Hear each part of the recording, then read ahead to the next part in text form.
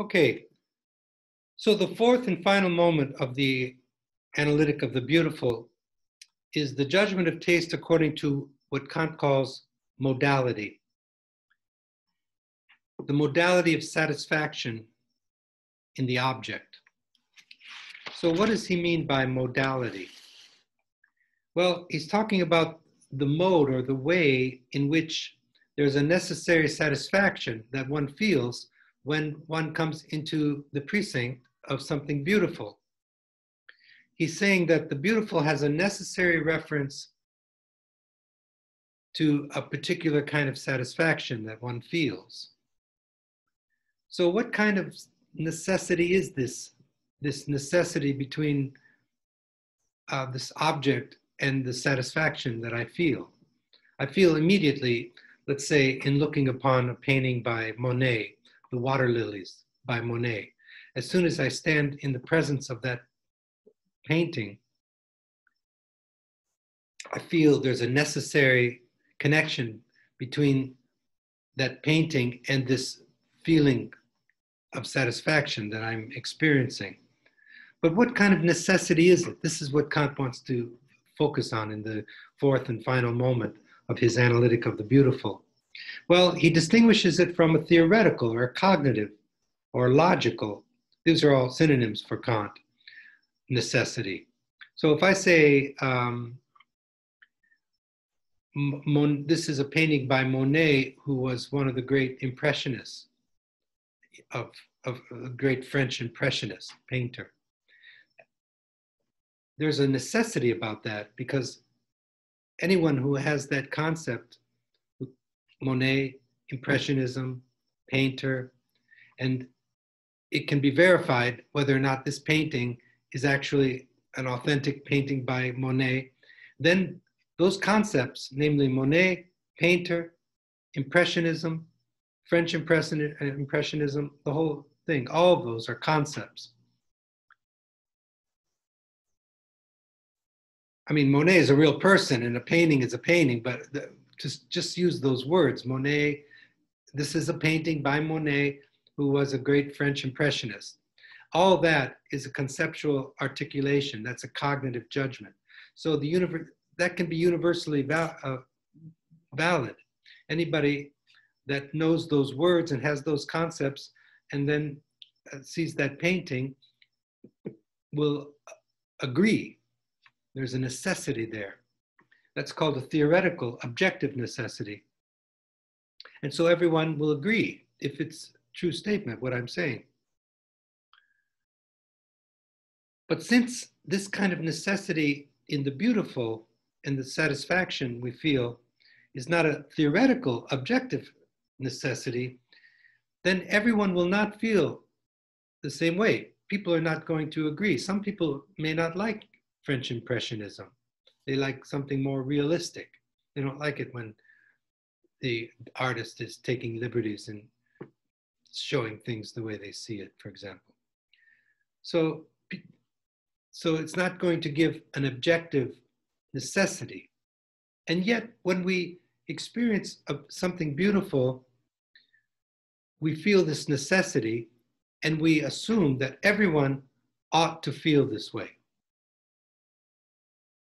Not exactly the same feeling I'm feeling, of course, we're all different, we all have different feelings, but we all will feel this same sense of satisfaction, the same state of mind.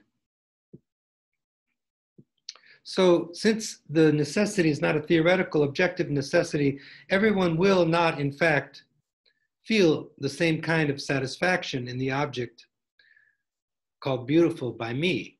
It's not an empirical necessity.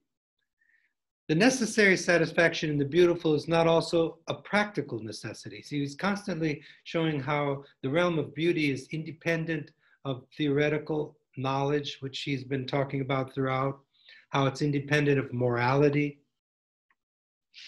Something can be depicted as immoral, but at the same time be beautiful, like tragedies or watching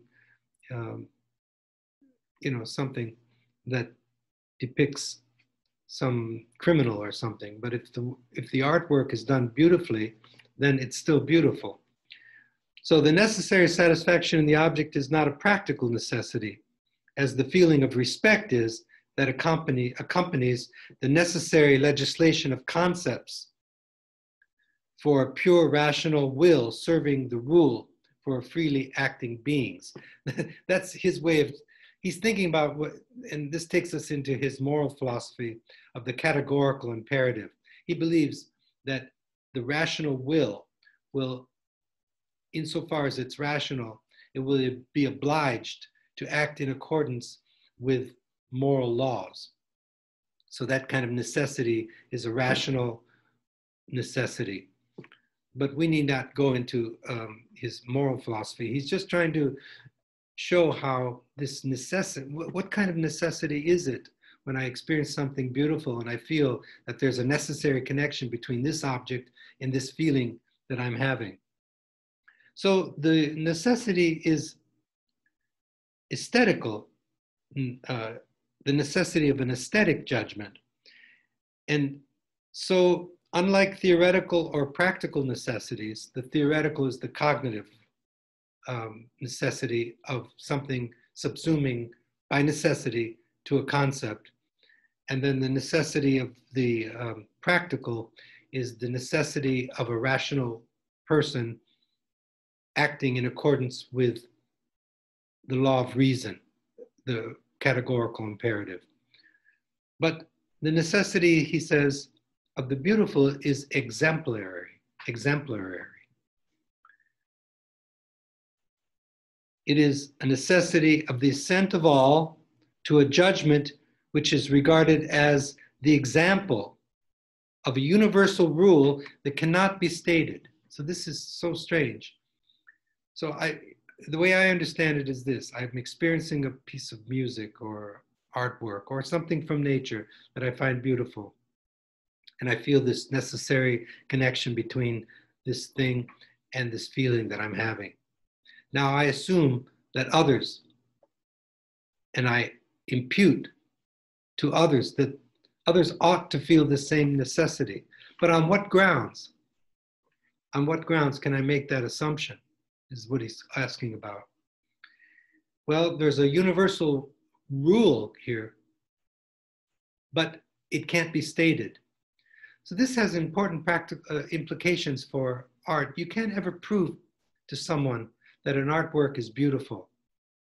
If someone doesn't like something and you like something, there's no way you can bridge that gap. Perhaps you could show them why you like it and you may pull them to your side or not, but there's no objective rule that you could give to say this work of art is objectively beautiful. In the same way you could say that this work of art is an example of French Impressionism. That can be proven, but you can't prove to someone logically that something is beautiful. And yet, this is part of the experience of beauty for Kant. One of the conditions or the requirements of finding anything beautiful is to assume that others will find it beautiful. So now he's trying to think, what kind of rule is this that binds, that allows me to make such an assumption, to impute to others that they ought to find it beautiful too? Well, there's a universal rule, but it can't be stated. So there's a subjective necessity. Remember, the beauty is in the subject who's experiencing the beauty. You know, I've tried to explain that a little bit. You know, there's this expression, I've said this before, but maybe it's worth saying again. Some people say beauty is in the eyes of the beholder. And usually what they mean when they say that is that what you may find beautiful, I don't consider beautiful, that to each his own, that beauty is relative, you know. Well, Kant's not going to go along with that. Part of that is true. It is in the eyes of the beholder. In other words, it is subjective, but it's universal. And by universal, he means not everyone will, in fact, agree with you. But when you do experience something as beautiful, you assume that others will find it beautiful also. So he's trying to think about this kind of necessity of What, on what basis can we make that assumption? Well, it's a subjective necessity, and it's ascribed to the judgment of taste, and it's conditional. It's not unconditional. See, the necessity of a thing coming onto, if you know that this is a napkin, there's a certain necessity to that. It's unconditional. If you have the concept napkin and you see this thing, then you're forced to say it's a napkin because, you know, or so you have the concept napkin, and the napkin determines the thing unconditionally. But the kind of necessity he's talking about is conditioned on something. So since the judgment of taste requires the agreement of everyone, at least we assume that others will agree, he who describes anything as beautiful claims that everyone ought. Now, that word is usually used in morality, what one ought to do. But here it's an aesthetic ought. Like when I experience something beautiful, I have this sense that anyone who experiences this ought to feel it's beautiful too. If you stand before Monet's water lilies, you ought to feel that it's beautiful too. Now, you may not. See, that's the big difference. He's not talking about an empirical agreement. He's talking about the fact that when we do experience something as beautiful, we assume that others ought to describe it as beautiful also. But this ought in the judgment of taste is conditioned by something which is universal. So he's hunting for, he's going to announce it in this next section. What is it that allows me or anyone to say that they ought to find this same artwork beautiful or this same beauty in nature beautiful? What is it? Well, first of all, it's a conditioned necessity that establishes this universal agreement. And so when we move to section 20, the condition of necessity which a judgment of taste asserts is the idea of a common sense. So now this common sense is not something material, obviously. It's an idea, and it's a regulative idea. Okay, it regulates things.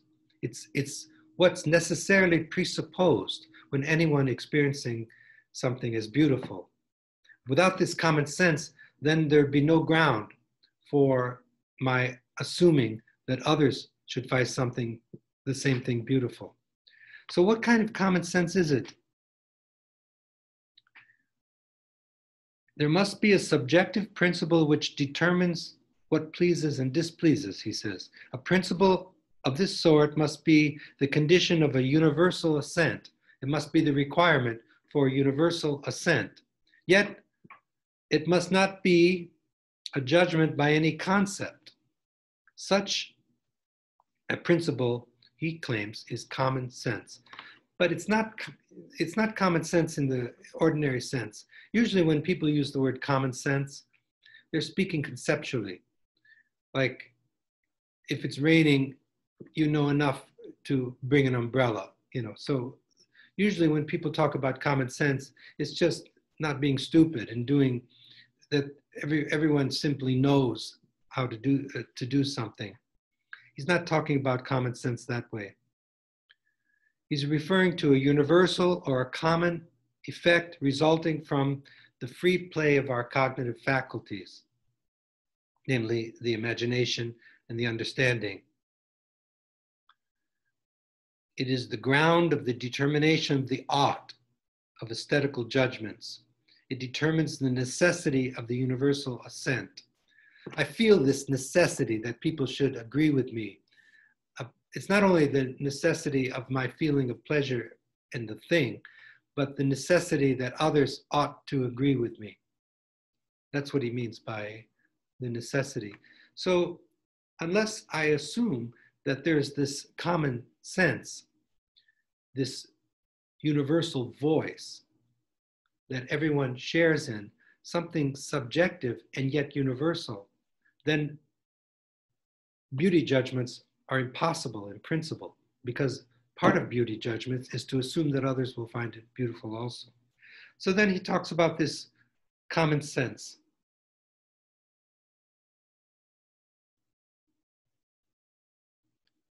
The cognition of judgments are to admit of communicability. So now he wants to give, in section 21, what reasons, Kant's a logic teacher, and logicians know that when you make an argument, you have to have premises or something to support your claim. So he's claiming that there's such a thing as this common sense that's assumed every time anyone experiences anything as beautiful. And one of the reasons he gives for positing that is that there could be no assumption on anyone's part that others should find something beautiful unless there was this regulative principle that there's a common sense that pervades all human beings. And so one of the reasons he gives for positing this common sense is that the cognitions and judgments are to be admitted of communicability.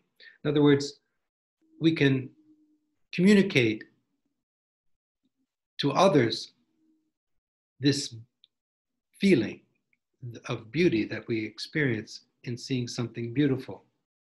The cognitions and judgments are to admit of communicability, and so must the state of mind admit of communicability. In other words, I need to somehow articulate or communicate to others this feeling, this state of mind that I'm experiencing when I stand in the presence of something beautiful.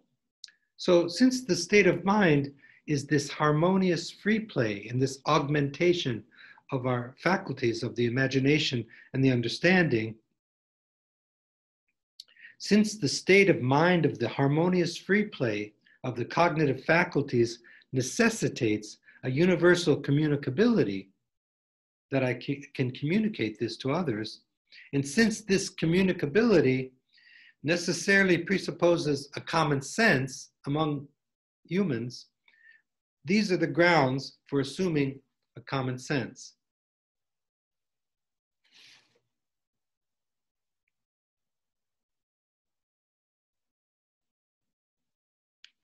In section 22, he summarizes everything he's been talking about so far.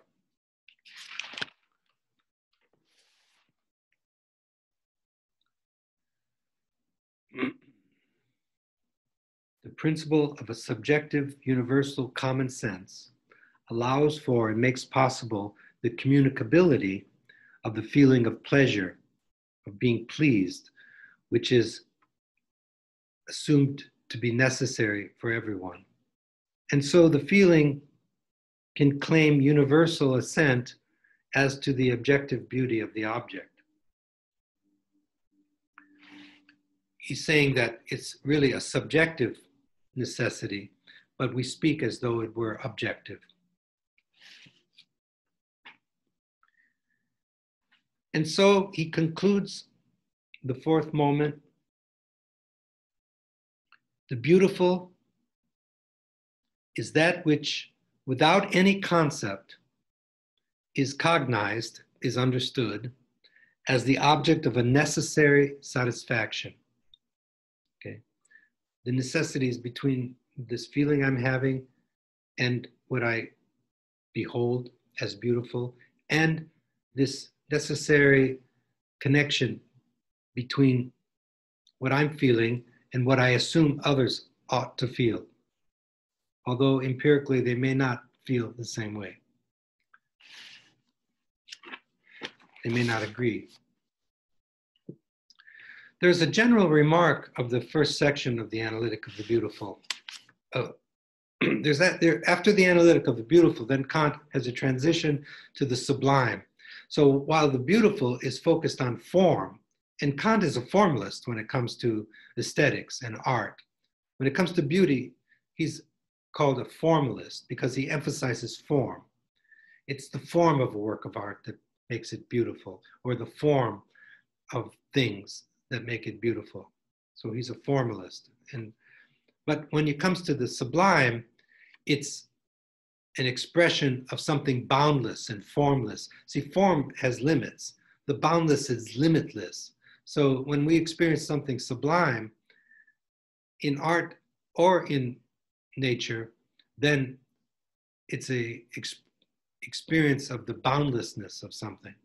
And he has a very detailed and wonderful articulation of the second moment of the analytic, or the second part of the analytic, the aesthetic part of his book is called The Analytic of the Sublime. But we won't go into that. But there's a general remark that I find quite helpful at the end of The Analytic of the Beautiful. And he speaks generally about his notion of beauty. And he speaks about the imagination. And so when we're experiencing something beautiful, let me try to summarize this for you, this general remark he gives at the end. He calls this the reflective judgment. So it's different from cognitive judgments. So to get a hold of Kant, you want to see the difference between cognitive judgments and aesthetic judgments, or judgments of taste.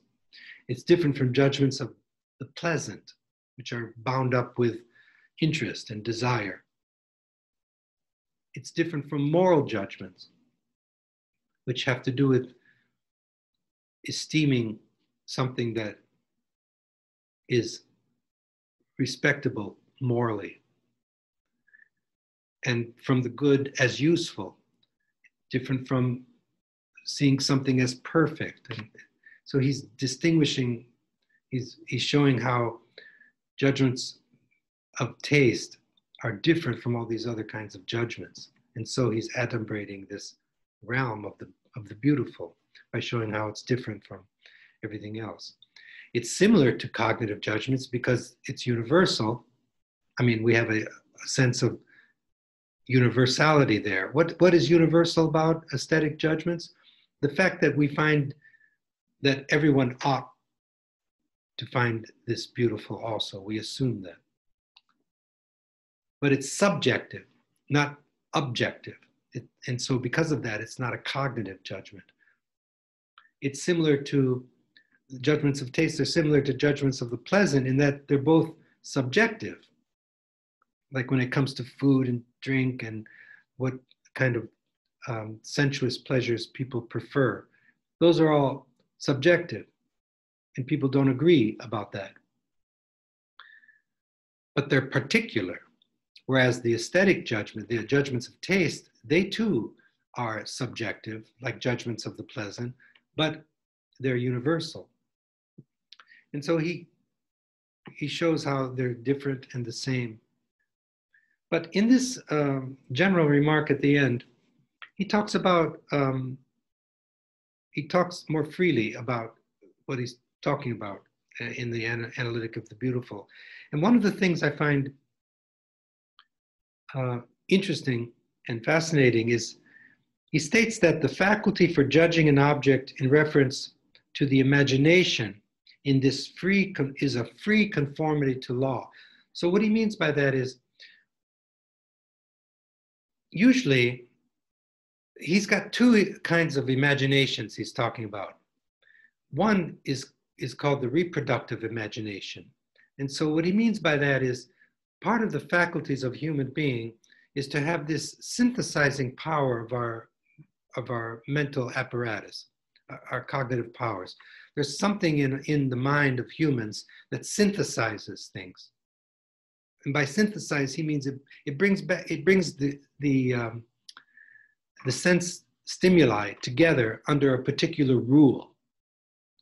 Like, okay, this is a big, my father-in-law bought us this big pepper grinder. Okay, so there it is, pepper grinder. And so if you have the concept pepper grinder and you look at this thing, the imagination synthesizes the stimuli that are bombarding our senses, but not randomly. it's doing it in accordance with the concept pepper grinder. And so, boom, as soon as we look at it, we see a pepper grinder. So the imagination is working, but it's reproducing the stimuli and synthesizing it in the form of a pepper grinder, or a table, or a tree, or a dog, or whomever, whatever. That's called the reproductive imagination. It's working together with the concepts that we have in our understanding. Now, there's another kind of imagination that he talks about here, which perked up my ears. He calls it the productive imagination. So what is that? Well, instead of reproducing the stimuli, what it does is it's working according to law. But instead of the imagination working for the understanding is working for the imagination. So that's why, for example, when I was talking about Gene Kelly dancing and he jumped up on the lamppost and he looked like a bird landing, how birds can land so lightly onto things. But he's a human being. Usually humans are not so light on their feet, right? But a dancer like Gene Kelly is. So he can jump up on the lamppost and just land there lightly like a bird. Well, now Gene Kelly becomes a bird. So a bird is a concept, but my imagination conjured the bird. And so now Gene Kelly becomes the bird, or like a bird, right? So now what's happening is my understanding is following the orders of my imagination, and I'm producing something new. Now the dancer, Gene Kelly, it doesn't even, you don't need his name. You know, the character in the film, after, it's just this man dancing. And then after a while, it's not even a man dance. At that moment, it wasn't a man dancing, it was a bird landing on the lamppost. So what's happening is the imagination is producing something. It's in this free play that takes place in our experiencing of the beautiful. The imagination is not second fiddle to the understanding. The understanding is doing what the imagination is saying, and they're working in harmony with each other, and the two are enhancing each other. And then there's this feeling of harmony that takes place, and it's this feeling that we want to communicate with others. And so I want to take that scene. You can watch it, actually. It's on YouTube. Just look, Singing in the Rain, and Gene Kelly dancing, singing in the rain. It can be anything. So by imagination, Kant does not mean the reproductive imagination when he's talking in this remark at the end, but rather the productive and the spontaneous imagination.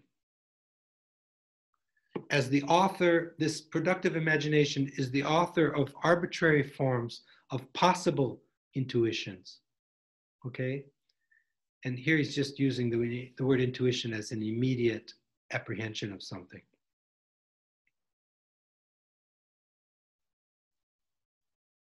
So there's a freedom here. There's a conformity to law, namely a bird is a bird. And so the imagination is conforming to that law, like that example I gave you of the dancer becoming a bird, or like a bird. So boom, the bird is there's a determination. The understanding is saying a bird, and boom, it becomes a bird. But it was the imagination that told the understanding to conjure the bird. And so there's a freedom here. So he talks of the productive imagination in this free play. The understanding alone gives the law, which is not a law. It's the subjective agreement of the imagination and the understanding. But Kant contends here the understanding is at the service of the imagination and not vice versa. So I found that to be fascinating. The free conformity to law. The law comes from the side of the concepts, but it's free because the imagination is telling the understanding what concepts it wants to be determined by. This free conformity to law is the peculiar feature of the judgment of taste, of what he calls the reflective judgment as we contemplate and marvel at something and linger on something that we find beautiful. And then there's transition to the sublime, and he has an equally in-depth articulation of the sublime. So I find, and even